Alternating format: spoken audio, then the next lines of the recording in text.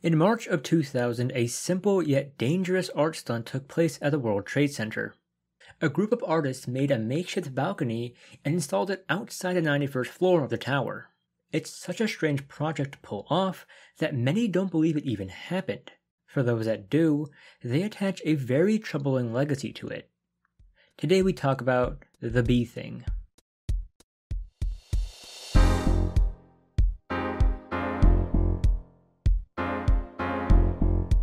Gelatin is a group of 4 Austrian artists from Vienna. The group is comprised of Wolfgang Gattner, Florian Reither, Ali Janka, and Tobias Urban. You may know them for their 2005 art project in Italy, where they made a giant pink rabbit. The group had been making a name for themselves during the 90s through various art stunts in the US and UK. Unlike the giant rabbit, these were a bit more on the dangerous side, such as the 1999 Los Angeles human elevator, where a team would carry a person up a 3-story building just through human strength. Anyways, seeing a growing art movement in New York City, the World Trade Center allowed aspiring artists to work in vacant rooms in the tower. Most people chose to create paintings or sculptures, but Gelatin had something riskier in mind, an idea that came to them as they stepped into the building.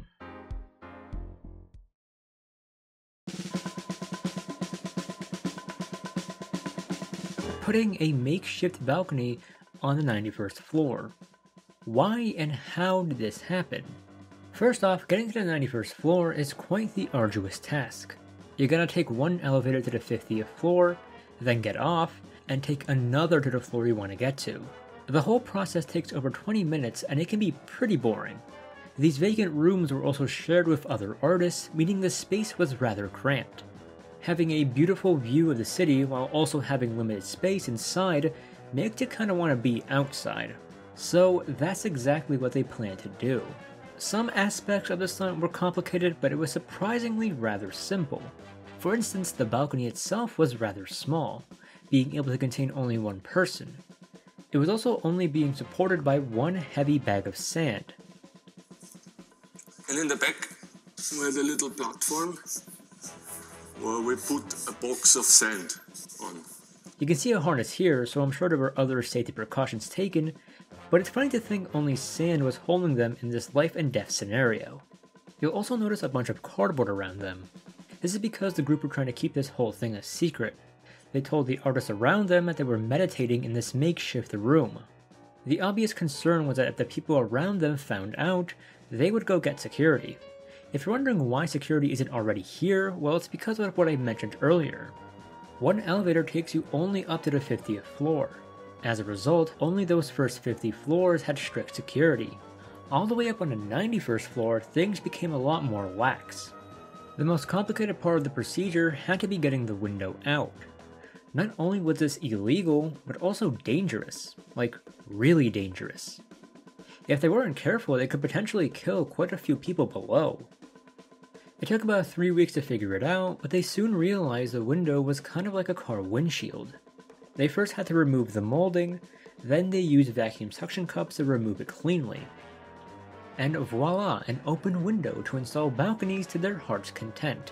However, we run into an issue here about this whole stunt. Despite there being a few witnesses to the event, there's no direct documentation of them standing on the balcony. There's just this one grainy photo taken from a helicopter. But wait, how did they get a helicopter? Well, it wasn't Gelatin who got it. It was their gallerist who sought the help of a familiar face on this channel, Josh Harris.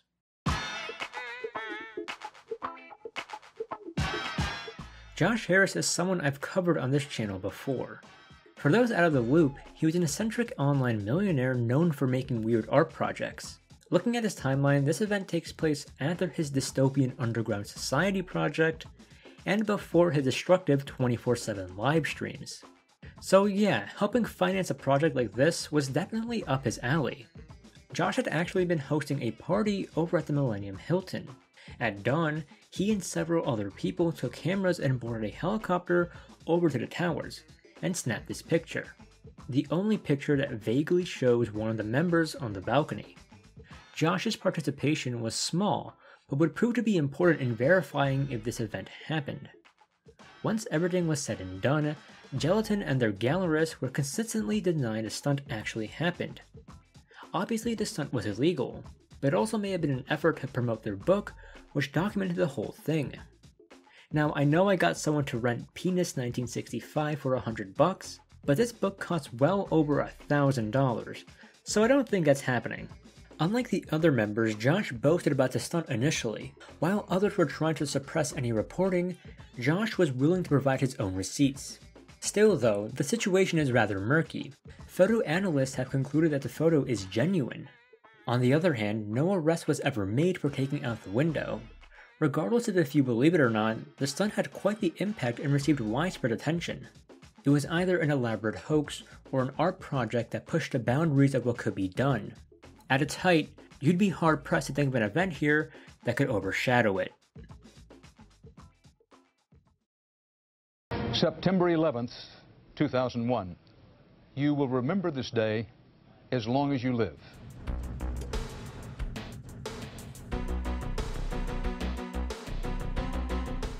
In September of 2001, America witnessed one of the most devastating attacks in its history. To say this stunt aged poorly would be an understatement. The group had inadvertently found itself at the center of a wild conspiracy theory. Although the attack had happened over a year after the stunt, it was actually fresh in the public's memory.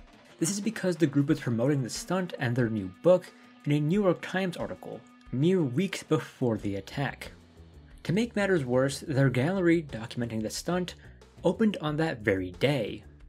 The attack would unfortunately increase prejudice against foreigners.